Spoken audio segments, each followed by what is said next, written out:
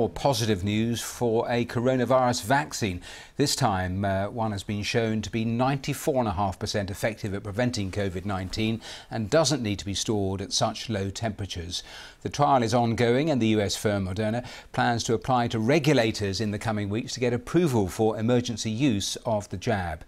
The results come after similar results from Pfizer and add to growing confidence that vaccines can help end this pandemic. So let's take a closer look, because interim results for this phase 3 trial show that the vaccine is 94.5% effective at stopping symptomatic infections. It can be transported at a standard freezer temperature of around -20 degrees Celsius, which could be a significant benefit over Pfizer's vaccine, which needs to be stored at -70.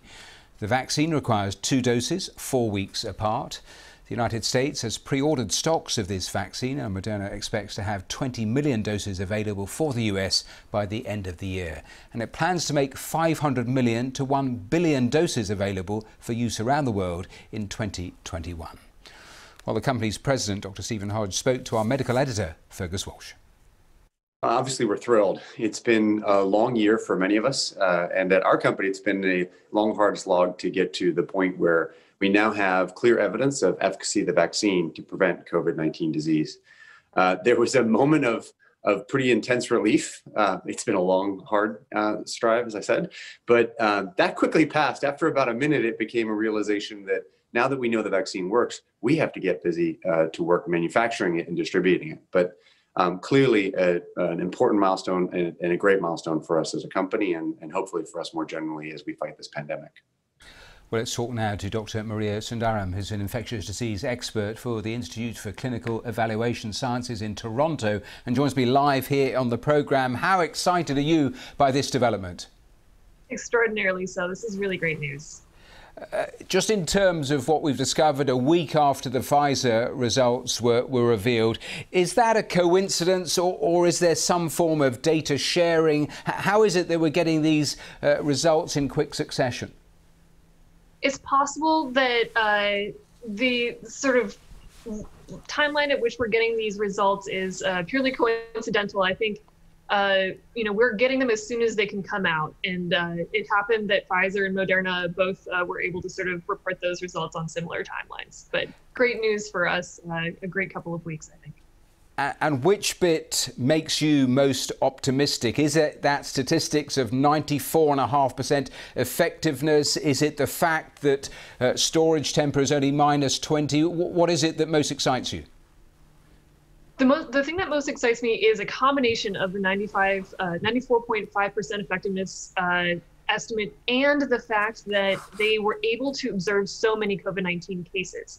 Normally when we do a trial, we want to see a certain number of people having the outcome that we're trying to prevent, just so that we know that the treatment is truly effective and not just due to random chance. So the number of cases that we're seeing in the Moderna trial that are being reported in these interim results are promising that this 94.5% effectiveness estimate is really very much a true representation of what we can expect to see in a broader group of people. So I find that very heartening and very reassuring.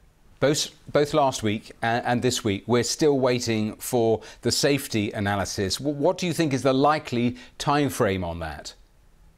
I hope it's quite soon. I know that a lot of people, myself included, are really very, very interested in the safety results. I think the preliminary results from Moderna are very promising. It's a similar safety profile to other vaccines that we might be familiar with, like flu vaccines. So you might experience some pain at the injection site. You might feel junky for maybe a day, but not something quite so severe as like a prolonged fever or anything like that. So also very, very good news. Increasingly, is the focus now, do you think, turning to manufacturing, to distribution, to fairness, all those sorts of absolutely fundamental questions? Yes, absolutely. What I like to say, and I hope this will be relevant for your viewers as well, as an American, I like to say this is just one inning in the baseball game. So, we needed a vaccine, and once we have a vaccine, we're going to need to be able to deliver that vaccine. So every vaccine that remains in the vial and not in people's arms is 0% effective. So now, absolutely, you're right. We need to focus on exactly how we're going to manufacture all the other components that come with vaccines, the needles, the syringes, the boxes that they're packaged in, and then they need to be delivered fairly and equitably as well as quickly. Well, Doctor, thank you so much for joining us. Just as a quick postscript to what we were talking about there, interesting because the company have been obviously giving that information about distribution and temperatures, and just a line from the head of vaccines for the US Operation Warp Speed program saying Moderna's vaccine will be easy to distribute, particularly to rural areas, because it can be stored for 1 month at standard refrigerator temperatures. So they too, at the head of the vaccines at the US Operation Warp Speed program, encouraged by what they've heard from the company there in America. We'll have plenty more on that story throughout the course of our program.